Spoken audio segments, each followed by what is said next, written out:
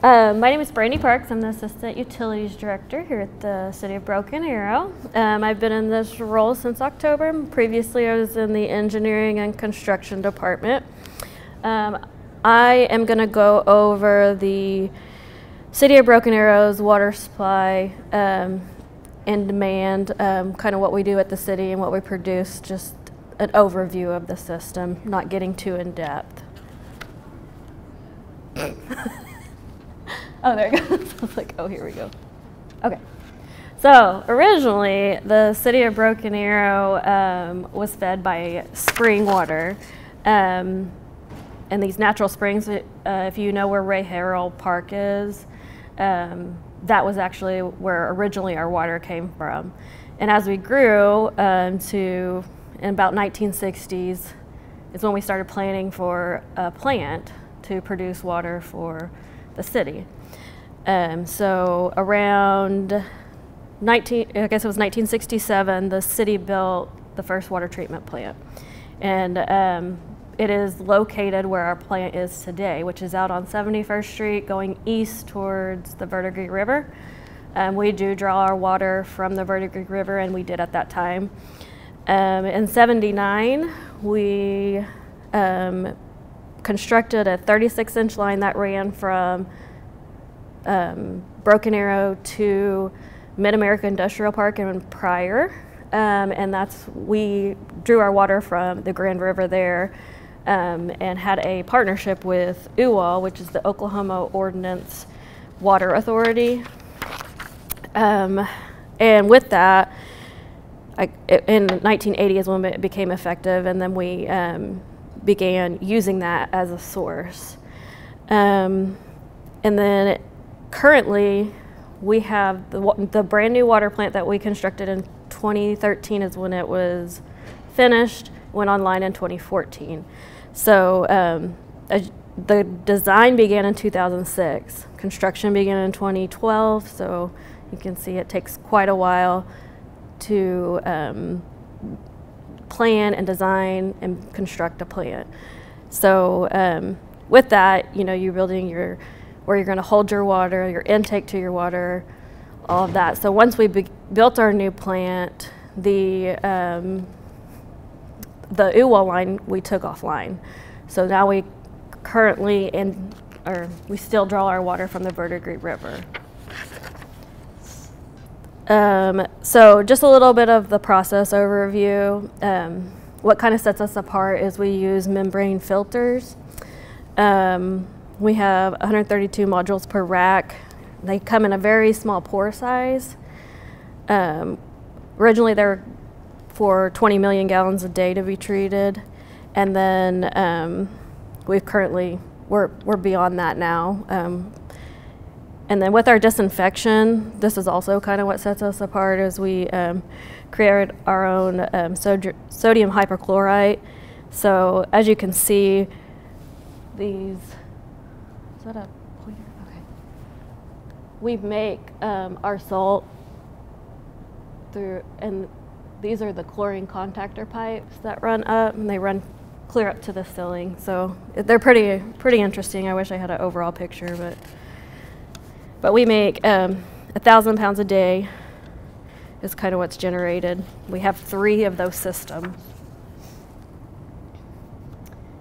And then our storage. So for the city's storage, we have a clear well at the water treatment plant, and it holds 6 million gallons. That is on site at the Verdigris River in the plant. So then in our system, we have 6 tanks, which totals 11 million gallons. We have 3 at Tiger Hill, 1 on Battle Creek, and then we have 1 at the First Baptist Church over kind of close to here. And we have 1 south at New Orleans. So we kind of have them spread out. Hopefully we'll have some more storage soon as we grow. So this is kind of a distribution overview. It's not correct, as it's like it needs updated. This is, I think, from 2018. So we have grown a lot more since then. As you can see that our water plant's way out here, and we push it all the way into town. So there's quite a bit of distribution lines that we have. So we have those main transmission lines that run to town, and then we have, I'd say, pushing now 700 miles, if not more, of water lines. So then I just kind of want to go over what our departments do, what we have, our employees in the water side of the utilities department. So the water treatment plant has around 15 employees, and they operate and maintain the water treatment plant, which was a $70 million plant. And we're currently around 30 MGD is what we're rated for. So they're staffed 24/7, 365. So they're always at the plant and working and making sure that we have water as citizens. So, and then our average is around 12.3 and our max is 23.3 MGD. For purchased water, we had around 64.1 MGD, and we had some issues during this year. That's why we did use quite a bit of Tulsa water. Okay, so we'll move to water distribution. So water distribution is our guys who you see out in the field that are working on our water line breaks, anything like that, who you call, if you have a leak or you see a leak. They maintain close to 700 miles of water mains, and that doesn't really include in your neighborhoods. We do have 10,000 isolation valves. We're over that now for sure. Around 5,800 fire hydrants, I'd say maybe double that now. And then around 40,000 water meters, and then we have our storage tanks. So the water distribution crews, they maintain all of these items. So that's, if you have like a fire hydrant that's leaking, they do go out and they test the fire hydrants, they turn the valves. So anytime you see somebody out there popping a manhole, they're probably turning a valve to make sure it works and it doesn't lock up. And then our next department is repair and construction. There's around 13 guys that work for us.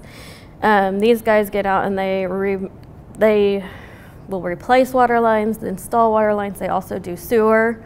So any in-house design that we do and construction, these guys, you'll see them on, they currently do a lot of Old Town water lines. So if you're out and about around downtown, that's our repair and construction crew, that's part of utilities. So that one of these pictures right here is from the old UWA line. I thought it was fun because it was our repair and construction team. So that was an issue, is they maintained that UWA line, so they would have to drive out to Pryor in the middle of the night and work most of the night through headlamps. So okay, and then our meter reading department, we have around 10 employees. They maintain around 40,000 meters monthly. These guys go out and do new meter accounts, meter leaks, any kind of customer concerns that we may have. If there's a leak, which our guys can now go out and pull graphs and all that. We're working towards the AMI, which is getting very close. So they go out and they pull, if citizen says, I think I have a leak, they can pull that graph and see, well, you use this much water, and see when it spikes, when it doesn't. So they also do the meter turn-offs, meter turn-ons, so that's a big part of it. These guys are one of the busiest. Oh man, I flew through that. You got any questions? Do the meter readers actually read the meter? So right now we have a drive-by system. So when they drive by, it populates on their computer from your what your meter code is, and that links to your account. So we do have some that they'll go out and read manually, but most of it's drive-by, and we're looking to switch to more of a tower system, so it'll read from a tower, and then that will cut down a lot on having to do the drive-bys, but they can pull like 90, 95 days worth of data. That's what the little white disc is. Yes, yes, sir. With all of the construction, home construction in Broken Arrow, is there ever a fear of not having enough water? No. We have our plant manager, she's amazing. So we have, with the city, we can produce over 30 million gallons a day. We have 11 storage tanks, and with that, DEQ requires we have so much storage in our system for any kind of fire flows, stuff like that. So we, as a city, we're held reliable to have that storage. And then we also have a connection with the city of Tulsa, so we can draw water from them and buy water. We do have a connection with Rural Water District, but we mainly supply rural water when they need. So we plan a lot and make sure that, you know, if you turn a faucet, it's not gonna not have water. So as a city, I think we have a great process.